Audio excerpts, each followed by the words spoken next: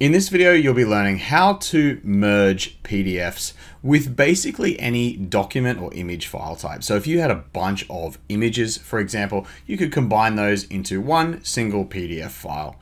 I'll be following an example using our software product called Content Snare, which is a way to collect files and information from clients. So a typical example with Content Snare is like a lawyer or accountant who's requesting a bunch of documents from one of their clients.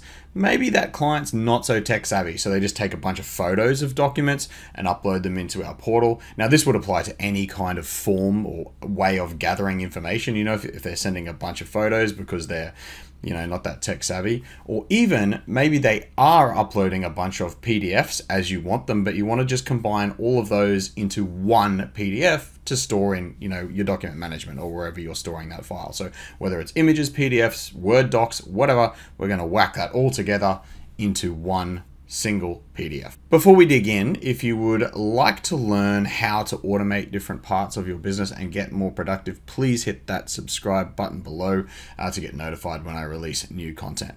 We'll be using pdf.co.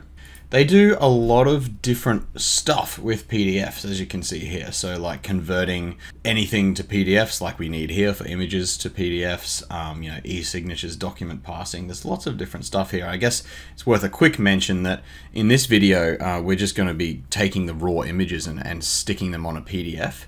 If you do need to convert those documents and pull information out of them, like get the actual text off those images, you need to go a little bit further and look at document parsing instead. And there's other tools that can help you with this as well. But we're just going to go pretty basic here just so you can see how this works. If we look at their API documentation, you can see like a better list of all the different things you can do, like PDF to different types of files and merging and all kinds of stuff. And I'll provide a link to this in the description below. But the one we need here is the PDF merger. And you can see that this accepts different types of document files as well as images. And there's not many tools that will do the merge with lots of different types of files in one action in Zapier in a cost-effective way. There are other tools out there where you can, go through and individually convert one file at a time and then combine them all into a PDF. But pdf.co is probably the most cost-effective way I've found of doing it. And on that note, the way they price is based on a number of credits. So if you, for 10 bucks a month, you get 16,500 credits, but a credit doesn't mean like converting one document. In this case, the merge that we're using, so merge 2, uses 35 credits per page.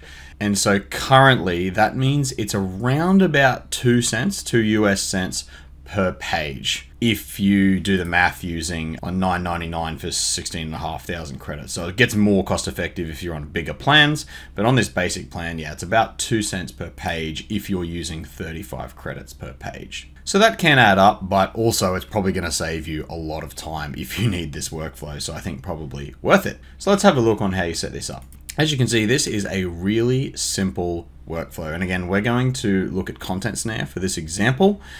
So the way this works in Content Snare, each one of these is a document request. We have, maybe requested 4 documents in one of these requests. And when that's complete, we want to send a message over to Zapier to say, hey, we've got everything we need. Can you now combine all these PDFs? So the first step is to create a trigger in Zapier. We're going to use the app Webhooks by Zapier and the event catch raw hook.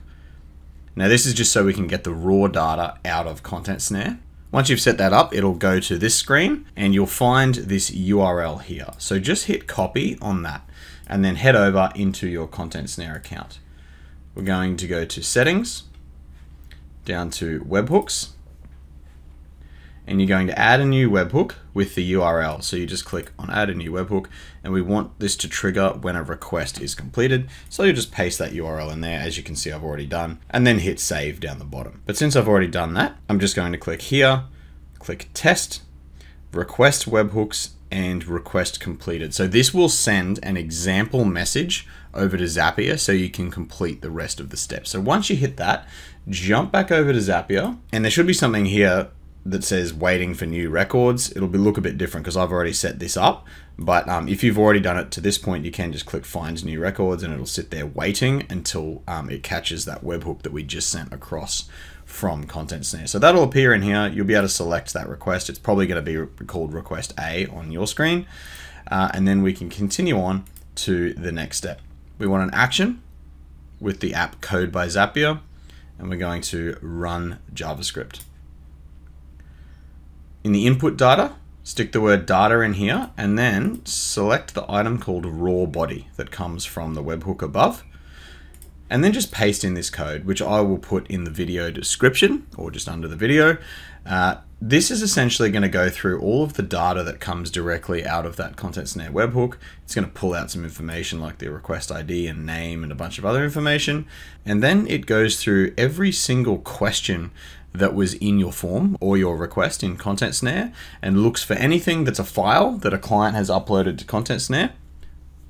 And then it will create a comma separated list of all those files. Now, if you are not able to follow that, maybe you're not technical, totally fine. Just copy and paste this code directly in.